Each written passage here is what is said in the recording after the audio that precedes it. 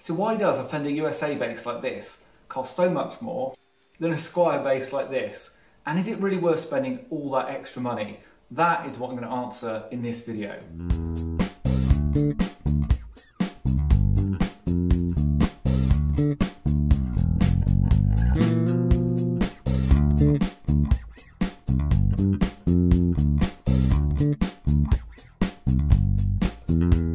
So before we start, I'll just say the playing you just heard there comes from a video I made a couple of years back comparing the sound of these two basses side by side. If you just want to hear those sound differences, then I'll put a link to that video below, but I'll also edit in some more clips from it as we go throughout this video.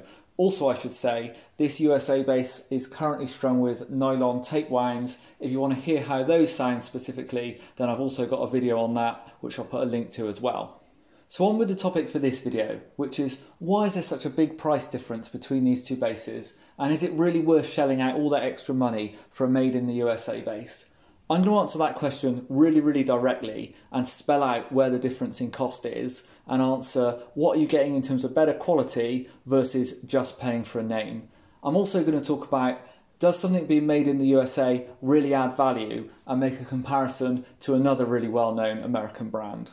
But firstly though, what are these two basses I've got in front of me here? So on the left, the purple one is a 2013 made in China Squier Affinity jazz bass. And over here on the right, I've got a 2009 made in the USA Fender American Standard jazz bass.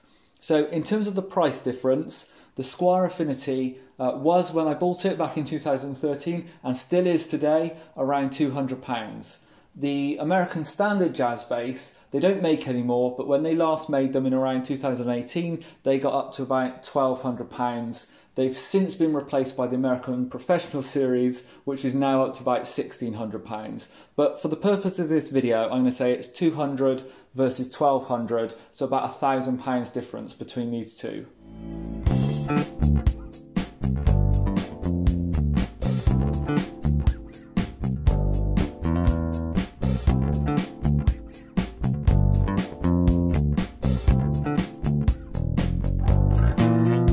In a moment, I'm going to make quite a detailed comparison between the different elements on these two basses. But before I do, I just want to make the point that just because the American is 6 times more expensive than the Squier, it doesn't mean that it's 6 times as good. And that's down to something called the law of diminishing returns, which I just want to walk you through as it applies to Fender basses so we can understand this concept first. So let's walk through the law of diminishing returns using this graphic on screen. And starting at level 1, the bottom end of the market, we can buy a cheap Fender copy bass for around £100, sometimes even less, like on Amazon or maybe even in a supermarket. What I would say is at this price point, you are likely to see some quality issues, whether that's the quality of the finish or even worse, the quality of the playability. Certainly the hardware, the electronics are not going to be great at this price point. So then let's double our money and move on to level 2. And this is where for £200 we can buy the Squier Affinity bass. Now, it's twice the price. Is it actually twice as good though? Well, I'm actually going to say yes in this case, because I believe the Squier Affinity is a bass that just does what it needs to do. You can learn on it, you could record with it, you could gig with it, and it would just do the job. So we've got 100% better quality for £100 extra. So each 1% increase in quality, we've paid £1 for. Now let's move on to level 3 then, and double our money again to £400. For this price point, we can now get a Squier Classic Vibe bass. It's twice the price of an Affinity. Is it twice as good? Well, I don't think so. The Affinity, as I've already said, does what it needs to do. The Classic Vibe, it's nicer, it's shinier, it's got some cool vintage elements, but it's not twice as good. I'm going to say it's 50% better. So we paid an extra £200 for our 50% improvement in quality. So for every 1% increase in quality, we're now paying £4 extra. On to level 4 then, and doubling our money again to £800, we can now afford to buy a made in Mexico Fender Vintera bass. Now this is actually very similar to the Classic Vibe in terms of the overall look and feel of it. It probably is a better quality instrument, but how much better quality? It's hard to say. I'm going to go with it's 20% better now. So now we've paid £400 extra to get 20% extra quality. So each 1% increment is now costing us £20. And you start to see, as you move up through the levels, you end up having to pay more and more to get those slight improvements in quality. Finally then, level 5, and doubling our money for the last time, all the way up to £1,600, we can now finally afford to buy the full made in the USA American professional bass. So twice the price of the Mexican bass. Is it twice as good? Well, certainly not in my opinion. The Mexican Vinteras are already really nice basses. The made in the USA certainly brings in some more premium feel and some extra features, but it's not twice as good. How much better it is, hard to say. Again, I'm going to say it's about 20% better. So now an extra £800 for 20% extra quality is £40 for every 1% improvement we get. Now you might not agree with all the numbers I've got on the page here, and that's fine. They're really just there to illustrate the concept and help explain why just because a bass is twice the price doesn't mean it's going to be twice as good. So now on to the direct comparison between the two basses. And before I start, I should say they're both very, very similar. So they're obviously both 4-string jazz basses. They both have 2 single coil pickups. They both have passive electronics with volume tone. Both have alder bodies, maple necks and rosewood fingerboards. So this one was made before Squier switched to using India Laurel on the fingerboards. So on paper, the specs are very, very similar, but there are some differences. And I'm going to break them down into 3 categories then. So first, features. So I'll look at, does the American have additional features which add to the cost and value of it? Secondly, I'll look at quality and say, is the American a superior product which adds to the cost and value? And then thirdly, look at the branding and is it worth paying extra for that Fender name on the headstock and for knowing that your bass was made in the USA?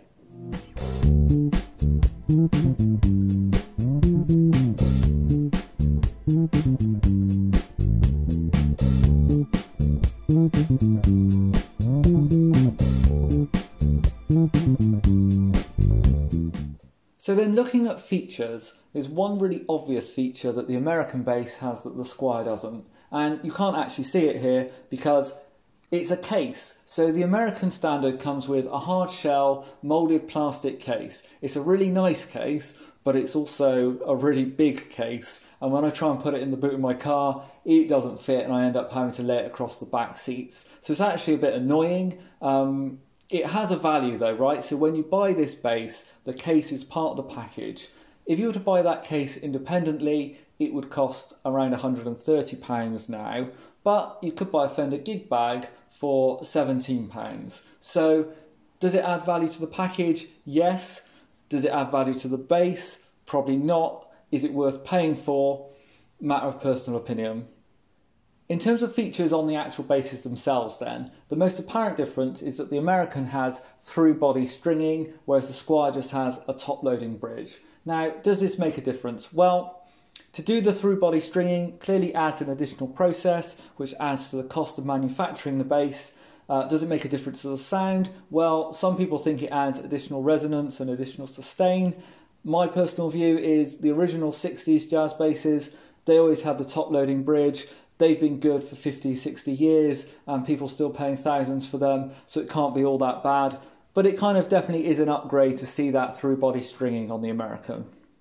The final feature which I want to call out that the American has, which the Squier doesn't, is it actually has graphite rods running up through the neck. Now, those are there for 2 reasons. Firstly, Fender claims that the graphite rods help prevent dead spots. So anyone who's ever owned a Fender bass knows on the G string in particular, particularly around this kind of 5th, 6th, 7th fret area, you always get some kind of slightly dead notes there. Now, on this particular American bass, they're still a little bit dead in that area. But actually, when I compare it side by side with the Squier, it is an improvement. So do the graphite rods 100% prevent dead spots? No. Do they improve it? Maybe. The second reason I believe they're there is to give the neck extra stability so that it moves less when the temperature or humidity changes. From this point of view, I don't think it really adds any value at all. Actually, this bass, anytime there's any kind of change in temperature, the neck moves and I need to reset the relief on it, whereas the Squier's a lot more solid. The only thing I can say in its favour is when I do adjust it, it adjusts really nicely, and you know, any tweak of the truss rod, it really takes and is really easy to make those changes.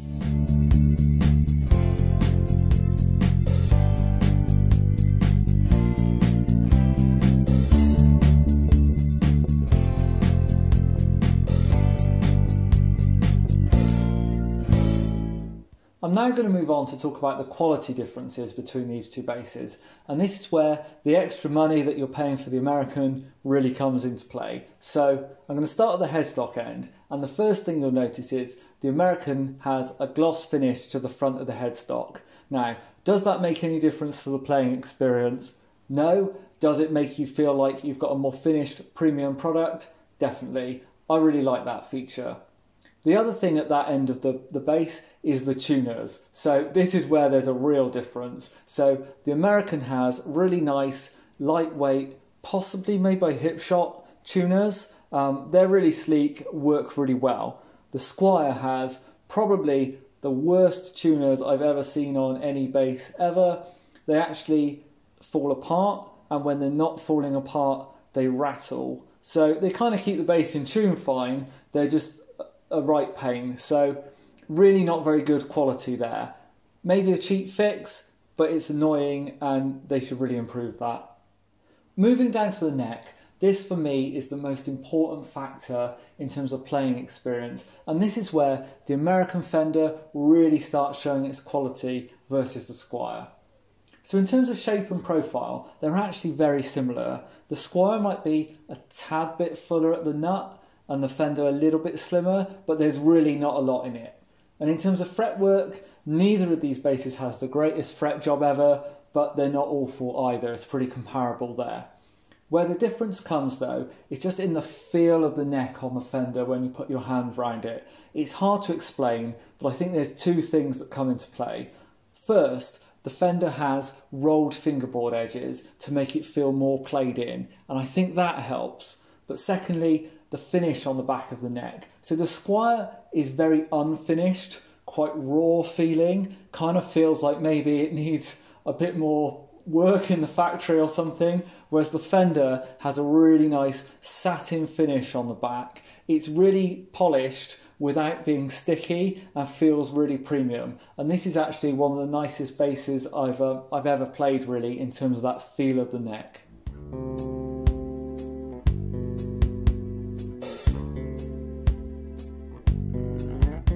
Coming down to the bodies, they both have these glossy urethane, polyurethane finishes. Now Fender claim that on the American Standard series, they've applied a thinner finish for greater resonance. Really hard to say whether that actually makes a difference. And you might also think that they possibly select higher quality alder for the body in the more expensive guitars versus the Squiers. Again, really hard to say whether that makes a difference. What I would say in terms of resonance, I've generally found that this particular American Fender bass has a more kind of mellow, darker sound to it, whereas the Squier's maybe a little bit more spanky. So whether that's a good thing or a bad thing, I guess is a matter of taste and what sound you're going for, but it's hard to say that because it's a more expensive bass, it's got more resonance and there's any value add there. Looking at the bridges then, there's a clear difference here. So the Squier has the kind of traditional bent steel bridge, very basic, but does the job. The Fender clearly has a much more higher quality product on there. It's kind of got this high mass element at the back, which is kind of halfway towards a badass bridge maybe. On the saddles, it's actually got these 3 grooves, so you can set the different string spacing. I find that really useful. So much higher quality product in terms of the bridge. Does that make any difference? Now, some people say high mass equals more sustain. Do I notice that? Personally, not really. I find the traditional bridges do the job just fine, but it's definitely an upgrade. Regarding the electronics then, I recently complained in my Squier Telecaster video that the knobs and electronics were a bit rubbish, but actually on this Squier Affinity bass, these are absolutely fine. Now I can tell on the Fender bass that these knobs move more smoothly, feel higher quality, but no issue with the ones on the Squier. Little bit of an upgrade on the Fender. Lastly then, on the quality front, I want to focus on pickups. So in the Squier, we get some very nondescript Squier standard single coil jazz bass pickups, which probably just translates as ceramic magnets. Whereas over on the Fender, we get actual Arnico 5 magnets in the pickups, designed to be a lot more vintage accurate.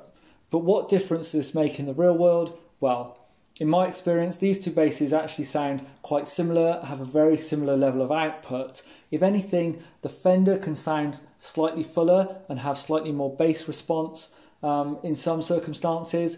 But I've said before, this is naturally a darker, mellower sounding bass compared to some. So how much of that I can attribute to the pickups themselves is hard to say. Anyway, I could talk about pickups all day, but it'd be nowhere near as useful as you just hearing it for yourself. So I'll edit in some clips now, and you can make your own mind up about which sounds the best.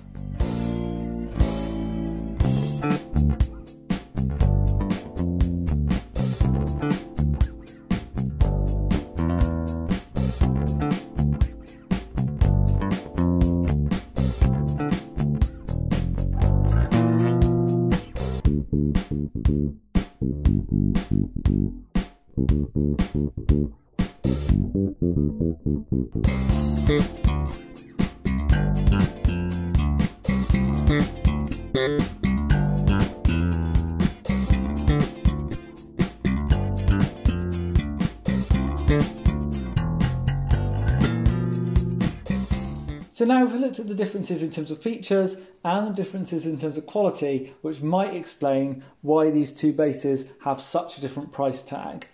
But of course, that's not the full story, and I want to go on to talk about branding. Basically, do those words Fender and Made in USA on the headstock actually add value to this bass? And I want to break that out into two parts. Firstly, the manufacturing in USA versus China, does that result in a better product? And then secondly, the Fender name itself, is that worth paying extra for? So on the first point about production in the USA, that definitely results in a more expensive product. Now that's partly because the cost of manufacturing and the cost of staffing there is greater. And it's partly because if you're outside of the USA, then the exchange rates and import duties and all that stuff can make it quite expensive sometimes to buy American products.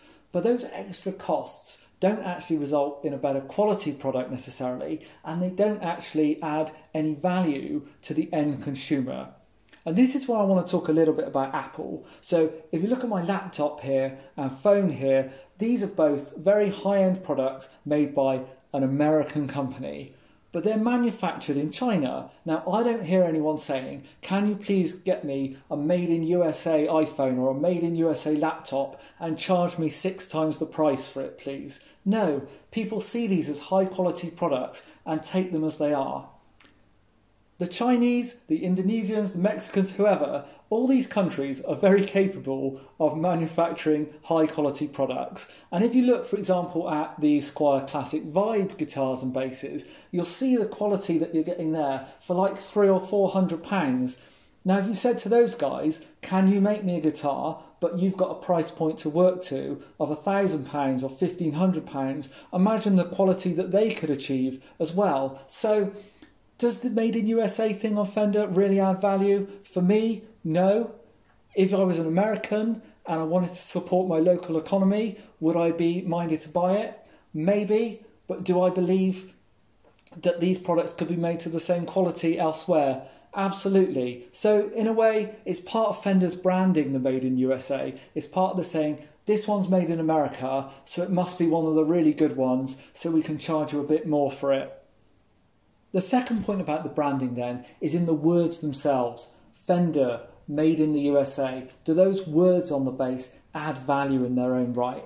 And when we think about this, we need to remember that for many of us, from a young age, from when we first started playing guitar or bass, Fender's marketing and branding was working at you, telling you that Fenders were the pinnacle, the legends use them, they are authentic. But not just Fender, other musicians, other guitar players and bass players telling you, Fender USA, that's the one to get. And then it becomes like a dream to own one of these instruments. And, you know, a relative of mine recently bought a Strat, and this is someone who's a good sort of 15 years older than me, and said, you know, it had to be a USA Fender. I don't want a Japanese, I don't want a Mexican one, has to be USA Fender. And, you know, for A more mature person, it's like a lifelong dream going out and buying that made in the USA Strat. And I identify with that. When I bought this made in the US bass, that was my first American Fender, and it was like, yes, I've made it. So rightly or wrongly, this is a dream ingrained in many of us guitar and bass players that we want to own a made in the USA Fender. Does it add value? Unfortunately, yes it does, whether you like it or not. As we're coming to the end of the video, I want to take a closer look at this £1,000 price difference between these two basses and give my view on how that's made up and what you're really paying the extra money for. So firstly, those extra features, the hard case, the through body stringing, the graphite rods, I'm going to say they make up about £200 out of that £1,000 difference. Whether those features add value to you, I guess is a matter of opinion, but they certainly add cost to the making of the bass. Secondly then, the extra quality, so the feel of the neck and just the overall premium feel of the product. It costs money to make a bass that feels this good, right? So I'm going to say that makes up £500 out of the £1,000 difference. Then lastly, that leaves us with £300, which you're paying for branding. Basically, you're paying for the Fender name on the headstock. So well done if you made it this far in the video. I want to close out just by really directly answering that original question of, is it really worth spending so much more to get this USA Fender versus the Squier? And for me, that answer is, yes it is.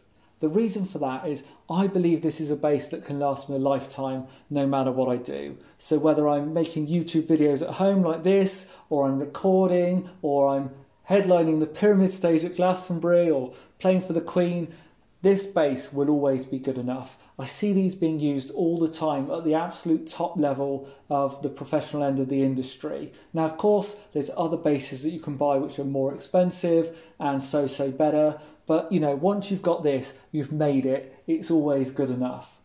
As for the Squier, unfortunately, this bass will never do that job. It's the type of bass which is great for a beginner, works really well for learning on, but there'll always come a point where you want to upgrade it. Now, there are other basses from Squier, like the Classic Vibes or some of the Fender Mexican stuff, which for most people could last them a really long time. Unfortunately for the Affinity series, for most people, it's just going to be that beginner bass until you get to that stage where you just need something better. So, based on that, I really do think it's worth spending the extra, in my case at least, to get the higher quality instrument and the piece that will last forever.